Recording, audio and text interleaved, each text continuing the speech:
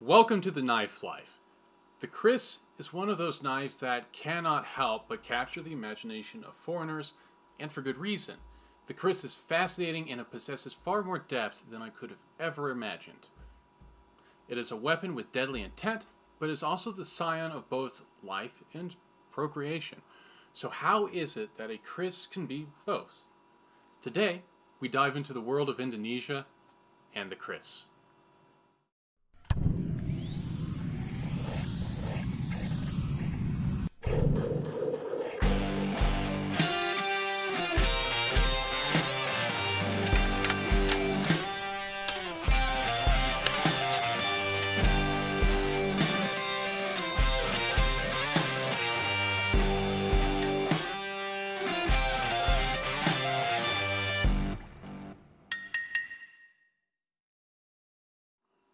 When I first started learning about the Kris, I didn't realize how far over my head I was getting.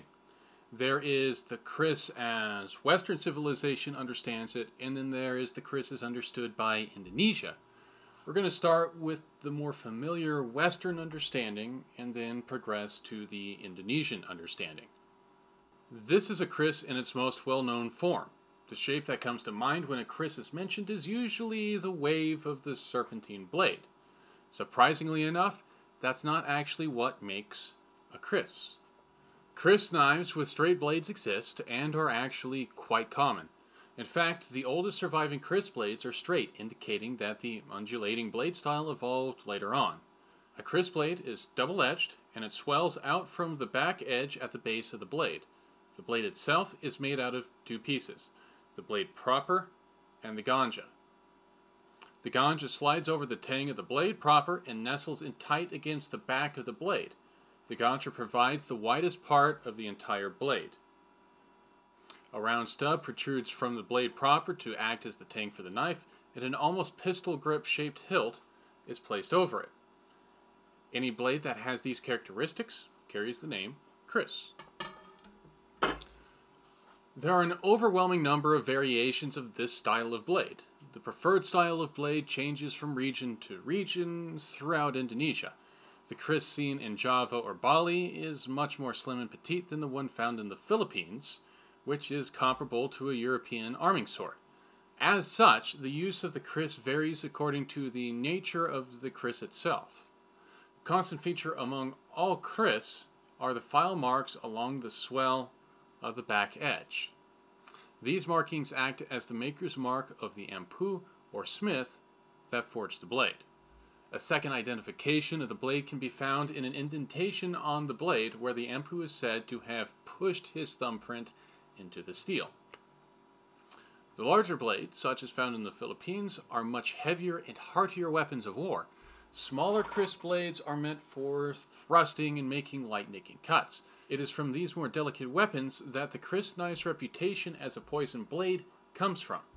It is widely believed that there are higher levels of arsenic present in the steel of the blade, and that a cut from an arsenic-laden blade will kill, or at the very least, create slow-healing wounds. It's not true. In reality, Kris blades contain no more arsenic than any other.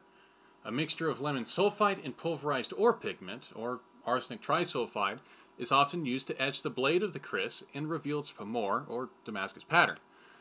However, arsenic trisulfide has a low solubility and has a limited toxicity until it ages with oxygen to create arsenic trioxide. Unlikely to happen with a well-maintained Kris. What actually happens is that one of the warriors will take one of a variety of fast-acting poisons indigenous to the region and mix it into mineral oil. The oil is then poured directly into the sheath of the Kris so that the Kris is lubricated and receives a fresh dose of poison every time it is placed into its sheath. For this reason, it is best to exercise caution when touching the blade of an old Kris. Some of the combative techniques of fighting with the Kris emphasize only making small nicks when striking with the blade so as to let the poison do its work and allow the fighter to quickly move on to the next adversary. Straight-edged Kris knives are often referred to as an executioner's Kris. Krissing was a preferred method of execution where a narrow, straight blade was placed point down onto a piece of cotton resting on the condemned's neck by the collarbone.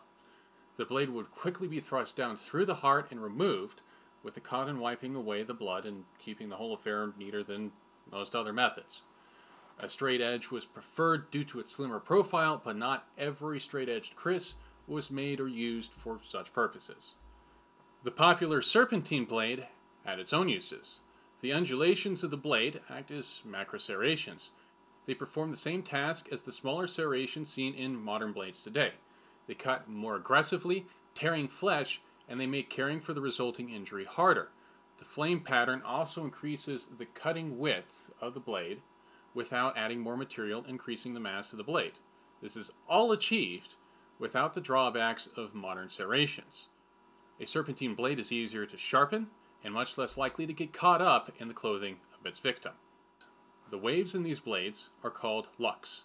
A kris blade should only have an odd number of lucks in the blade.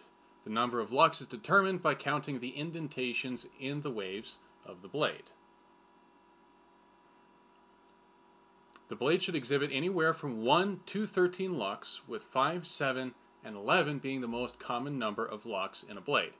Each number, 1 to 13, has its own symbolic meanings that can vary greatly with region, maker, etc. Another aspect of the blade that also holds a great deal of symbolism is the pomor.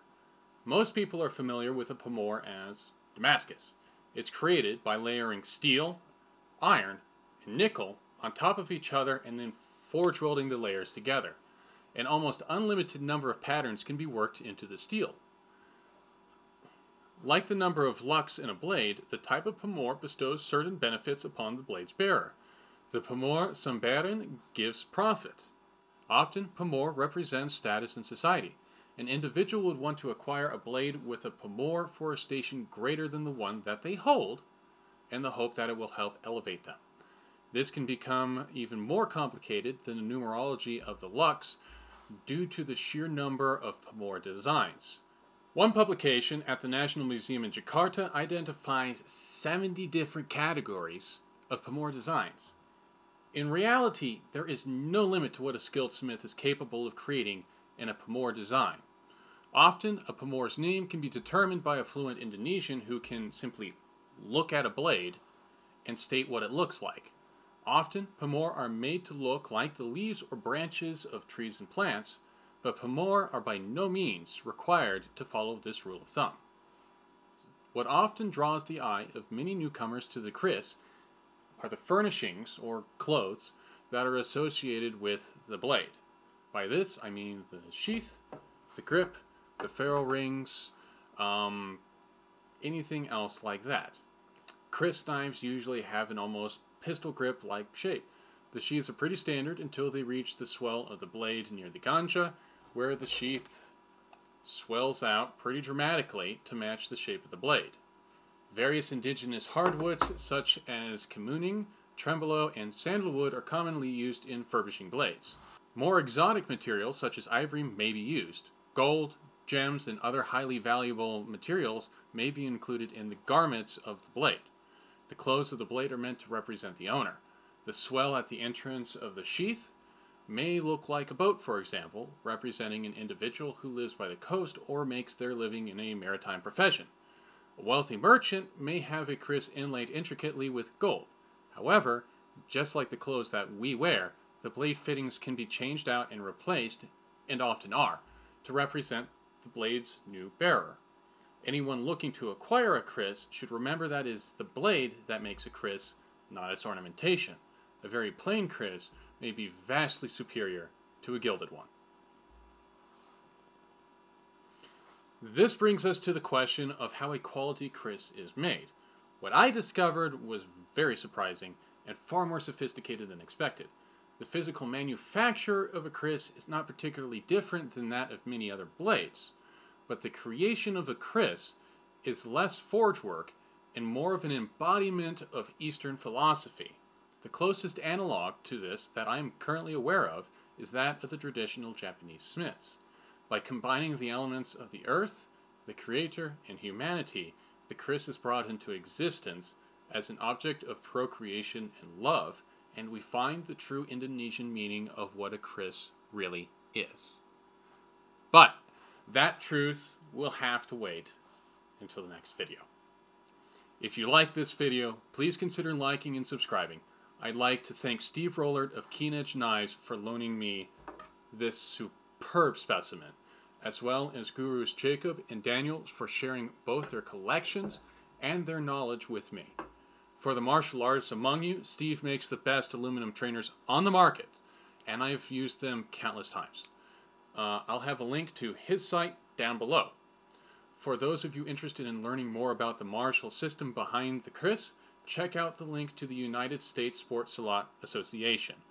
We will finish our exploration of the Kris in the next video and continue on to many other blades found around the world. For those of you interested in learning how to take care of that special blade of yours, or wanting to just see how it's made, check out some of the other playlists on my channel directed at you. As always, stay safe and keep living the knife life.